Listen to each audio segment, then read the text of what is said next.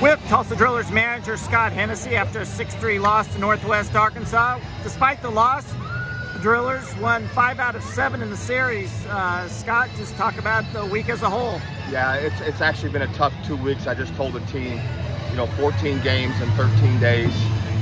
Doubleheader last week, we went 9-5, 5-2 at home.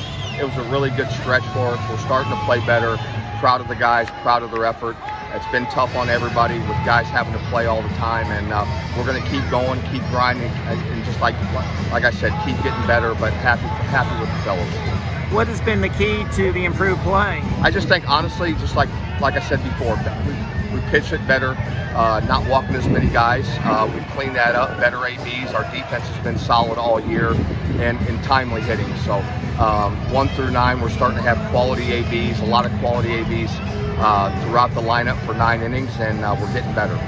Are you seeing some promising things from a couple of your top prospects, Diego Cartaya and Jose Ramos, who got off to a slow start, but it seems like they've started to turn things around? Yeah, like Cartaya had good at-bats today. Last inning or the 8th inning, hitting those 6-4-3 double play, but he hit it hard time before he doubled down the line. He's been great behind the plate all year, throwing the ball really well. Last night, Ramos intentionally hit a sac fly to right field and a double to walk him off, so he's starting to stay in the middle of the field. The throw Ramos made today was incredible, to throw the guy out at third.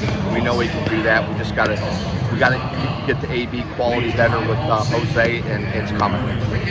Taylor Young, he is so tough. Last night he gets hit in the face. Yep. Today he comes back with a home run. Just talk about the season he's been having. Well, he's a grinder. Obviously, very tough kid.